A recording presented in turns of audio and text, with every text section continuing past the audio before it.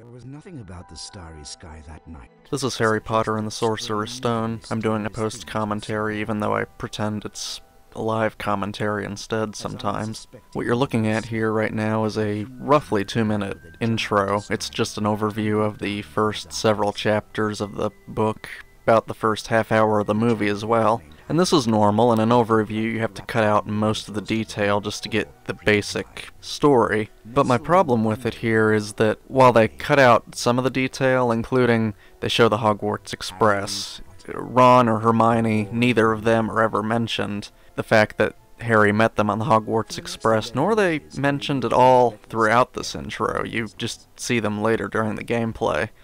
I could maybe understand cutting Hermione, because Harry was not initially friends with her. That happened a little later in the story, but Ron was Harry's first friend in the new wizarding world he found himself in, and that just seems very bizarre. But, okay, if that were it, I wouldn't probably bother ranting about this, but it's the fact that they cut detail like that out, and then, later in this 2-minute overview, what they decide to do is keep a lot of, in my opinion, unnecessary detail about the sorting hat ceremony. This is where Harry is saying to himself, not Slytherin, and the sorting hat is like, you would be great, you know. And this isn't really too important to the story of the Sorcerer's Stone. It's really only relevant in the Chamber of Secrets, where, during a time of trouble, Harry is questioning his own underlying identity, perhaps.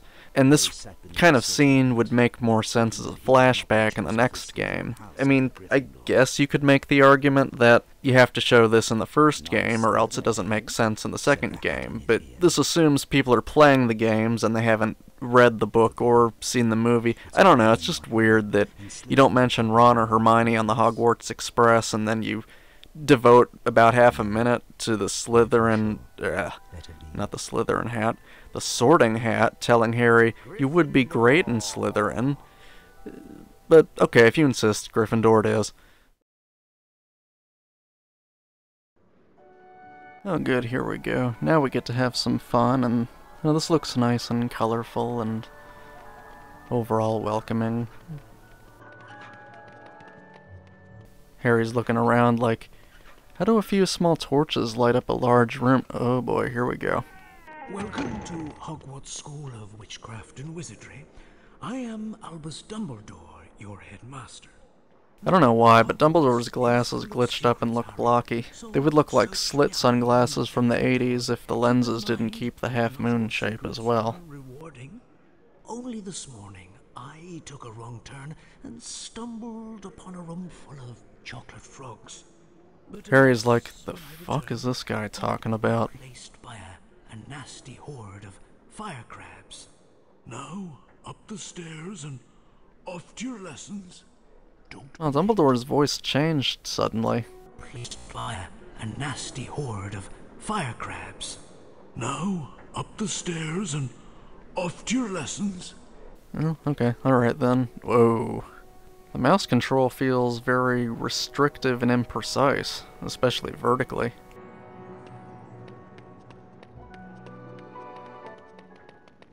Hey Harry, remember me? Is his mouth not moving? My brothers Fred and George have something to show you. Follow me. Cool. Time to go on an adventure. Follow me, Harry. What the fuck did you think I was doing this whole time? It's not like you even checked on me and discovered that I hadn't walked 20 feet in your direction either. I was literally moving towards you, you fucking mouthless blowhole. As a first year, you have a lot to learn. Follow us for a secret lesson. I'll see you later in Defense Against the Dark Arts class. Good luck, Harry. Goodbye, you impatient fucknugget.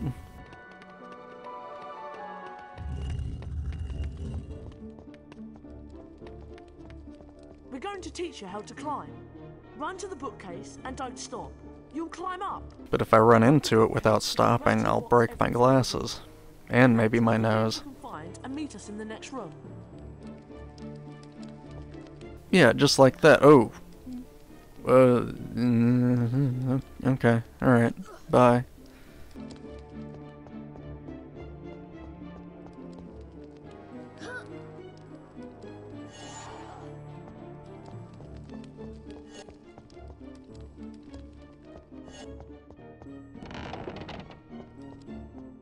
Well done. Now, let's try jumping. Yeah, their mouths seriously aren't animated at all. This seems especially lazy given how the rest of the game looks, which for a PC game from 2001 seems fine to me. It doesn't have to look perfectly lip-synced with the dialogue or anything. You know, that rapid-fire open and closed anime-style mouth animation would have been fine. I wonder why such a small detail was left out. Oh, what the shit, he nearly knocked me off. That's Peeves the poltergeist. He's always causing trouble. Peeves doesn't like first years, so watch your step. Guys? Am I supposed to do something about him? Or you're just gonna leave me here even though I haven't learned any magic yet?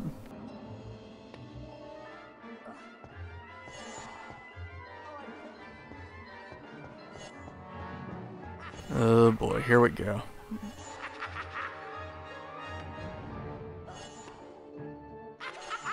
Alright then. That's it? You're getting the hang of this. In Hogwarts, you'll find all sorts of wicked treats. To pick up a treat, just run over to it. Chocolate frogs boost your energy. 30 bots every flavour beans are fun to collect. We're collecting them too. We need 25 beans, Harry. Come back when you've got them all. Come see us and we'll show you the way to class. Have I been told why I need to be collecting these beans yet? Well, turning the camera around takes like 2 entire mouse sweeps across the screen to get you turned 180 degrees. I can almost make that jump without needing to stop and climb. Stuck on the wall. Brilliant. See, like right there, I stop mid-turn because I have to physically pick up my mouse and move it back so I can keep sweeping it to the side again. So it takes almost 2 complete sweeps to turn 180 degrees.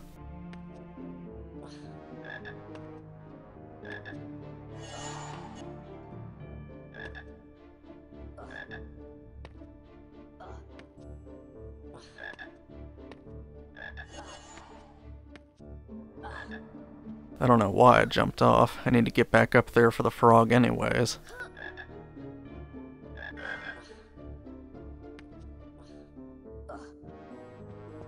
Okay, come on. Do something. Talk to Fred. He's the one with the wizard card. Are you fucking shitting me? Talk to Fred. You're both standing there. When I come back again, you should just do whatever. We need the beans for some experiments. Here's a wizard card for you. You've earned it.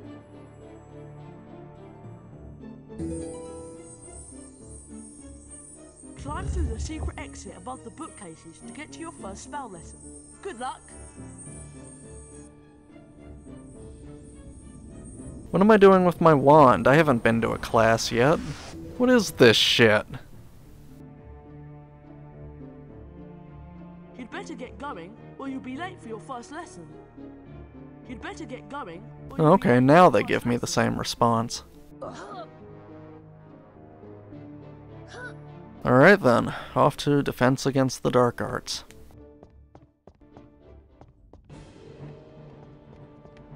Well, well, well. Oh shit! Famous Harry- It's the mask! I'm Draco Malfoy, and you do well to show me respect. These are my fellow Slytherins, Crabbe and Goyle. Well, the lack of any mouth movement here is actually kind of disturbing. You better stay out of our way, Potter. Let's go, boys.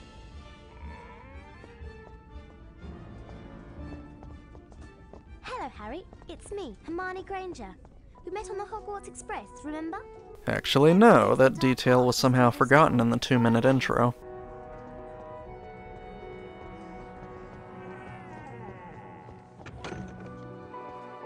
Nice. She leads him inside, and Harry's like, I'd rather sit with the impatient fuckboy over here instead. Dark magic with the Flipendo spell. This is the symbol for the Flipendo spell. Okay, not having the mouth move is literally an annoyance that's staring me right in the face now. What the fuck? I find this portion of the lesson to be rather... well, annoying isn't the right word, but it is slightly stressful when you have to move the mouse in an exact pattern under a time limit. Fortunately, the mouse cursor acts normally here, unlike when you control the camera, or else this would be impossible. Well done, Mr. Potter. 5 points for Gryffindor. Go on, Mr. Potter. Try again. Oh, and I think the time limit gets shorter every time you retry this pattern exercise, so you have that happen along with the increased accuracy requirements the next time around.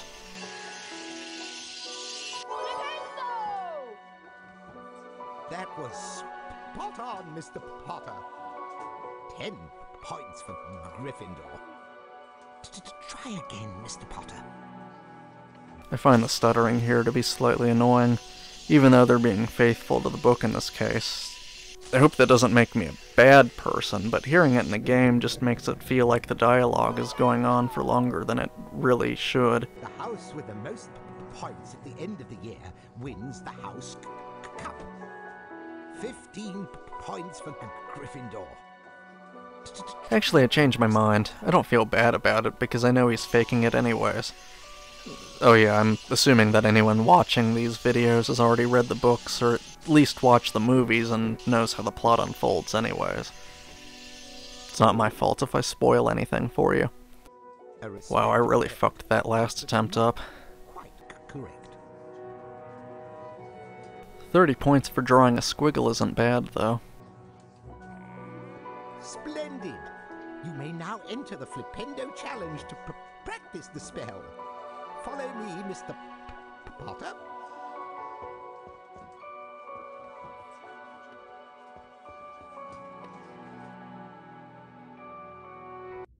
Hold down the mouse button. Where the fuck is the mouse button on this stick? Release the button to cast the spell.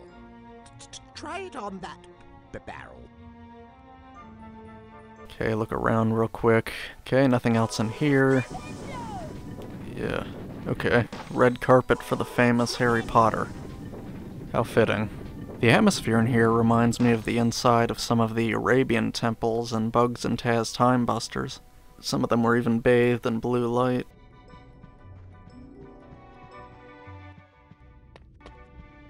Cast your Flipendo spell at the switch on the wall to open the door. Flipendo affects all sorts of things, such as this cauldron. Knock it over, Mr. Potter. Yeah, there's gonna be a lot of times where I'm just knocking the beans out of objects. And that might be necessary when actually playing the game to accumulate a lot of beans, but it makes for a repetitive action that I struggle to commentate on.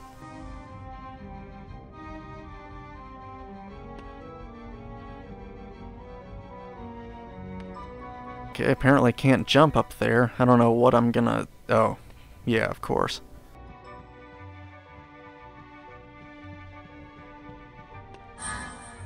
How many challenge stars are there for me to collect anyways? The only Harry Potter series game I've ever played before making these videos was the third one, Prisoner of Azkaban. You had to get challenge shields instead, but you always knew from the beginning how many you were supposed to actually obtain. Well done. Now, go on and collect your challenge stars. I'll meet you further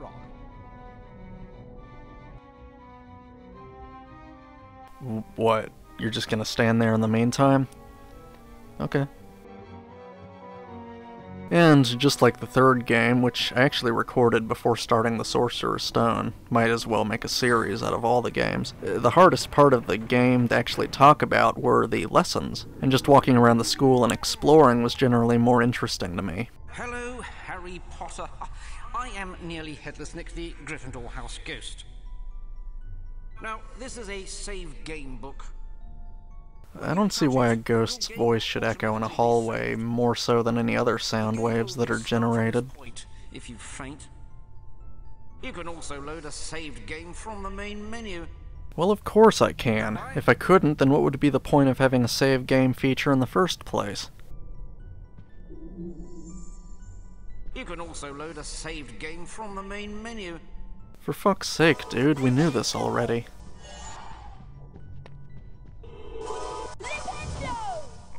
Okay, there's no way candles alone... Oop, blocked the camera. Anyways, there's no way candles alone would illuminate a windowless room so brightly. Unless Harry's pupils are very dilated, or, I don't know, maybe it's magic. And look, right here, there are windows here, and the hallway seems dimmer than that room. Like it's mid-evening or something, even though it's my first lesson, and presumably it's sometime in the morning. What the fuck did that even do?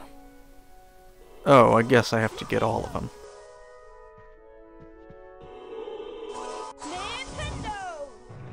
Hey, I wasn't done with the cauldron, you fucking cutscene. Oh, and the goddamn wall blocked me too.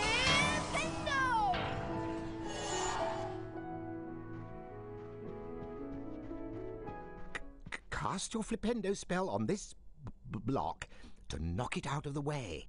Oh shit, I forgot the room that the game cutscene literally steered me towards earlier. Oh wow. That would have been embarrassing if I had missed a challenge star like that.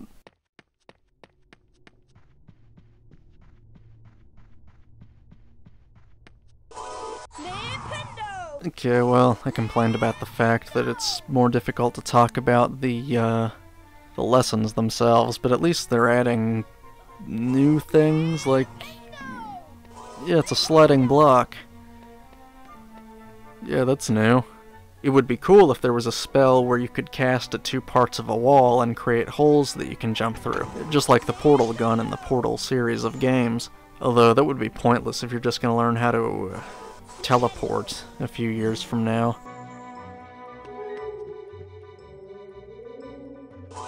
The moaning noises from the ghosts would make me a little more afraid to roam around this castle if it wasn't for the background music. It's nice and cheerful and everything. Besides, the one ghost that flew right past me when I learned how to climb a bookshelf all over again never bothered me. Oh, and I met Nearly Headless Nick, too, and he was kind enough to tell me twice in the time span of a minute how the save game feature works. Peeves was an asshole, though. Fuck that guy. Wow, that sucks. I don't know why this recording freezes for a split second occasionally. I built like a budget gaming PC in mid-2014. And this game was released in 2001, so I'm not sure why it happens. I don't know, maybe the computer is doing something else. Might have left Google Chrome open in the background, I forget.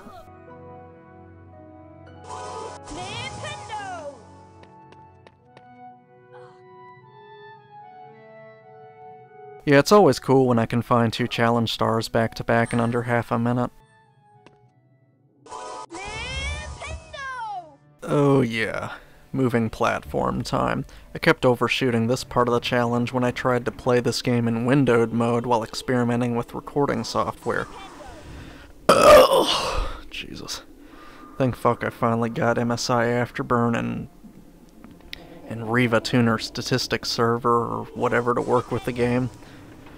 But like, whenever I played this in windowed mode, I don't know why, but the game would operate at a few hundred frames per second instead of when I played it in full screen mode and it's locked at 60 frames a second like it's supposed to be. But it's not like the game was very obviously running several times faster than it was supposed to. It ran what felt like somewhere between 20 and 50% faster than what it was supposed to. So it wasn't immediately obvious until I started running in certain places and the whole game seemed to speed up, such as this part of the challenge where I did a running jump onto the platforms and I kept overshooting and dying. If I had been able to hit that from the side, I could have just jumped into that room right now. Would have been much more efficient.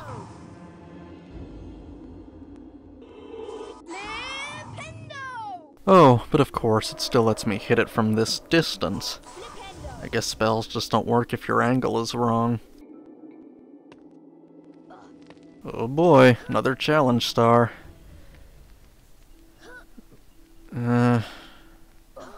I wonder if the teachers have students collect these just so they can say the students helped decorate the Christmas trees. Even if it is only indirect help. I'm almost at the end, right? Yes! Finally! Oh, wait. Is there more?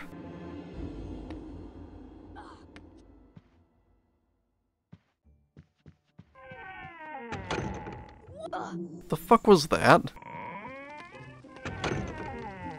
This is a gnome, Mr. Potter. They like to pester young wizards. Knock him on his backside to complete the challenge. They move quickly and can be quite a nuisance. So I just blow them up with Flipendo and I'm done?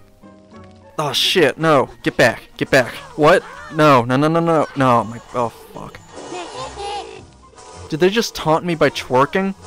Okay, finally I'm defeating these guys, but it's like I lost 3 beans per hit and they disappeared. God, I think I lost 12 beans. God damn potato elves.